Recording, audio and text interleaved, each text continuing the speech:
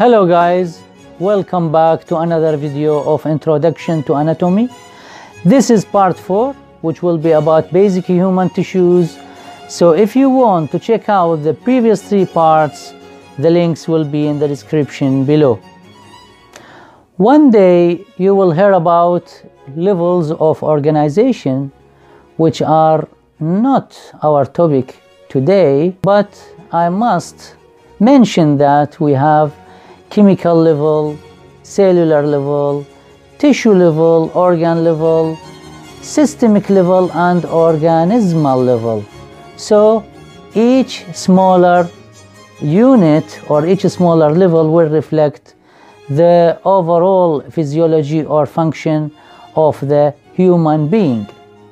Histologically, tissues in the human body divided into 4 classes: epithelial tissue, nervous tissue, connective tissue, and muscular tissue. This is microscopical examination.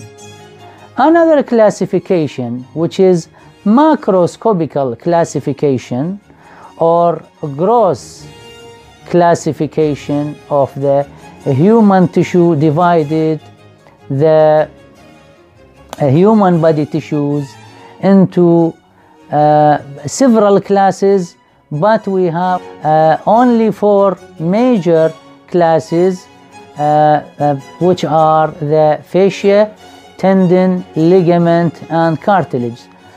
Other classes such as bones, vessels, nerves, and muscle will be taken at the next lectures.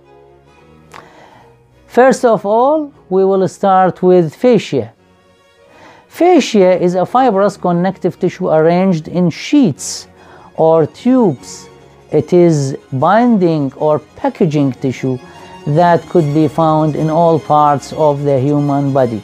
How it look like in this figure, 3D, 3-dimensional, microscopical web picture of the fascia.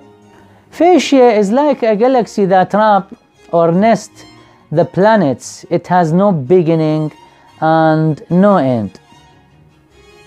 2 types of fascia are present in the human body. The first type of fascia is superficial fascia. The other name is subcutaneous tissue or hypodermis. It unites the dermis of the skin to the underlying deep fascia or bones.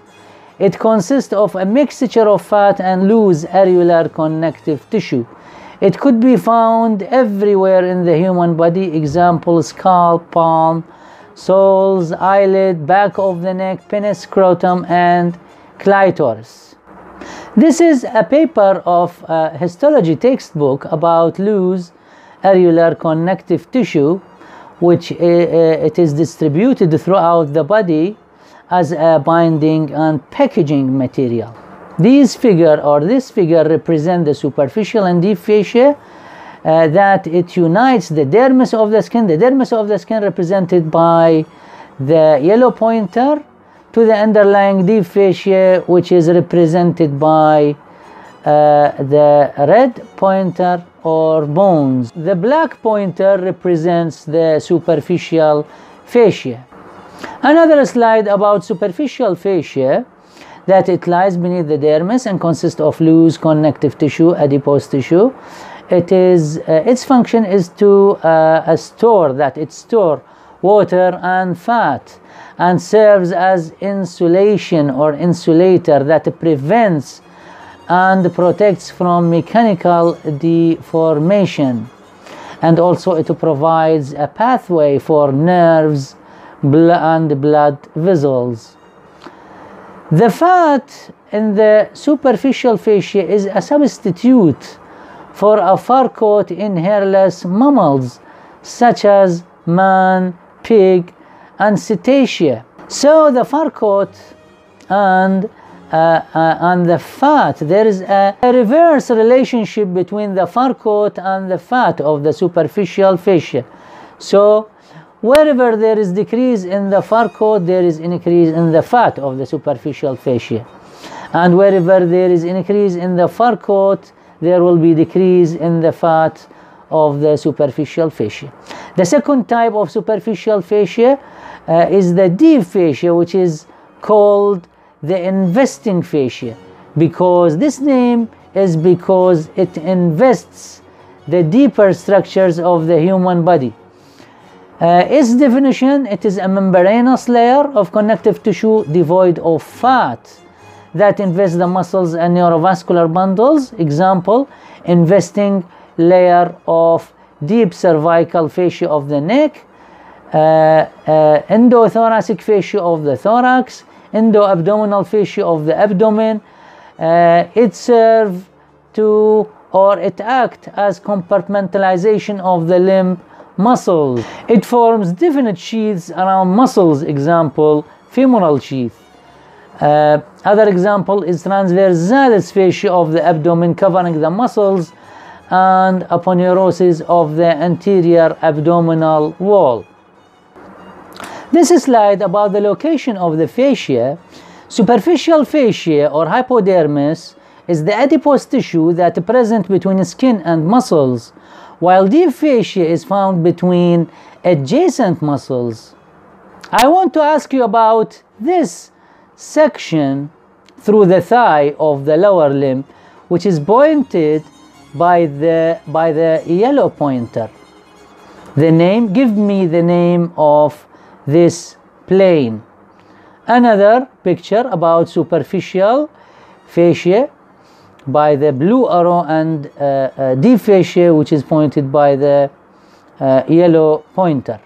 In the region of the joints, such as wrist and ankle, the deep fascia is thickened to form band-like structures called retinaculae or retinaculum that function as a pulley holding tendon in position.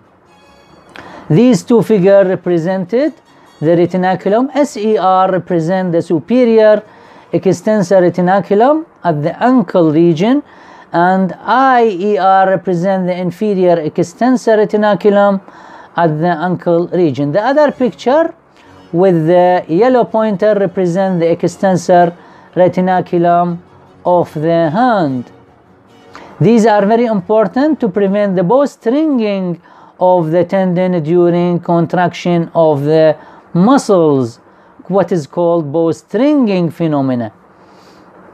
At this figure, there is rupture of the pulley that fixes the tendon in its position. And lastly, you can't ignore fascia. If you dissect any region of the human body, it is present everywhere. An inflammation of the fascia called fasciitis. Now, tendons. Generally, each muscle consists of fleshy brown part called belly, as pointed by the red pointer. Other part is a fibrous white part called tendon, as pointed by this red pointer. If this tendon is cylindrical, if the tendon is flat, this is called aponeurosis. So anyone asks you about definition of aponeurosis, your answer will be flat tendon. Aponeurosis is a flat tendon. Examples about aponeurosis, like aponeurosis of the muscles of the anterior abdominal wall, which are flat, and epicranial aponeurosis, also called gallia aponeurotica, which is also a flat tendon of the occipitofrontalis muscle. Tendons are cord-like fibrous structure. It is part of the muscle, attaches it to both origin and insertion. It consists of parallel fasciculi of collagen. It is resistant to stretching, but at the same time it is flexible and attaches voluntary muscles to other structures, usually bone. Tendons often work across bones, and for this they are subjected to friction but they gain protection by several structures such as bursa, tendon sheath, cartilage, and sesamoid bones. Bursae are flattened, sac-like, fluid-filled structures lined by synovial membrane. They are founded separating tendons from bones, muscles, ligaments, and skins. An inflammation of bursa called bursitis. Tendon sheath are specialized tubular bursa that wrap around tendons. Also, it decreases friction. Types of tendon. We have two types. Thick tendon, which are located at the ends of the muscles near the origin and insertion region. It is mostly cylindrical, cord-like. The other type is thin tendons. They are flat, thin sheets called aponeurosis. Example of aponeurosis as seen in this figure, which is called palmar aponeurosis. The third type of basic human tissue is the ligaments. Are cords of dense connective tissue thicker than the fascia and tendon. In comparison to tendon, ligaments always connect something to something else, while tendon connect muscle to something else. Types of ligaments, we have two types. Thick ligaments, other name is skeletal ligaments. They connect bone to bone across joints, like patellar ligament of the knee. Other example is ligamenta flava of the vertebral column that connect the vertebrae with each other to form strong vertebral column. As in these figures, patellar ligament and ligamentum flavum at this figure. The second type is thin ligaments. The other name is visceral or thin ligaments.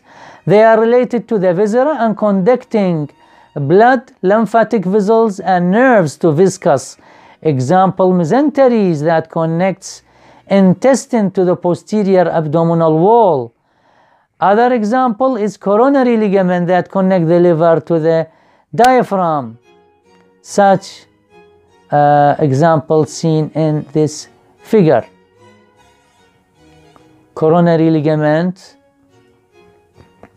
and mesentery. Third example is the medial umbilical ligaments, which is a remnant of umbilical arteries. Cartilage, it is a form of connective tissue in which the cells and fibers embedded in a gel-like matrix. It forms part of the skeleton where more flexibility is required.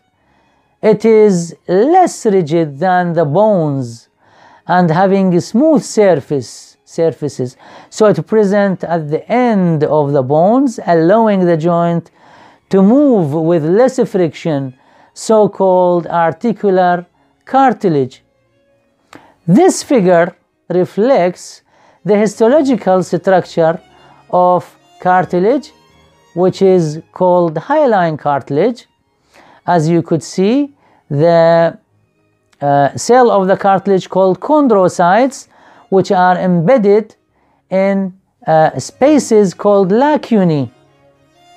Hyaline cartilage characterized by homogeneous matrix. During embryonic life, all the bones take form as cartilage. Later in the prenatal or early postnatal period, become ossified and transformed into bones at the epiphyseal plates of the growing bones. Types of cartilage, we have three major types: hyaline cartilage, fibrous cartilage, and elastic cartilage. The names according to the type of the fibers present in the intercellular matrix. Hyaline cartilage characterized by it's containing homogeneous intercellular matrix. It is present at articular cartilage and rings of the trachea and ribs. Fibrous cartilage, the intracellular matrix is filled with collagen fibers. It is present at the intervertebral discs and labrum of the hip, shoulder, and menisci. Elastic cartilage, due to its containing an elastic fibers, it is present at structures related to ENT, ears, nose, and throat. This is histological classification. You could see at the middle hyaline cartilage and its homogeneous intercellular matrix, fibrocartilage, it's containing collagen fibers, and elastic cartilage and it's containing elastic fibers. Other figure that reflects the histological classification: hyaline cartilage, elastic cartilage, and fibrocartilage. Fibrocartilage, you could see the chondrocyte in a lacuna, collagen fibers, also the elastic fibers and the elastic cartilage, and the matrix, which is homogeneous of the hyaline cartilage. This is a paper from the books of histology. This figure reflects the presence or the location of the whole three types: elastic cartilage, present in the ear; fibrocartilage, it is present wherever strength is needed; and hyaline cartilage, wherever there is strength and movement, active movement. So hyaline cartilage will be perfect at this site. Another figure: presence and location of the main three types of cartilage: elastic, ear; hyaline, nose; throat, hyaline; rib cage. Distribution of the cartilage also at this figure. I want you to know that all four basic tissues of the human body have many clinical applications, as you could see in this figure. In older people, the fascia entangles and loses its elasticity, not only as a result of aging, but also because of loss of activity. And this is the last slide in this presentation. Thank you for your listening.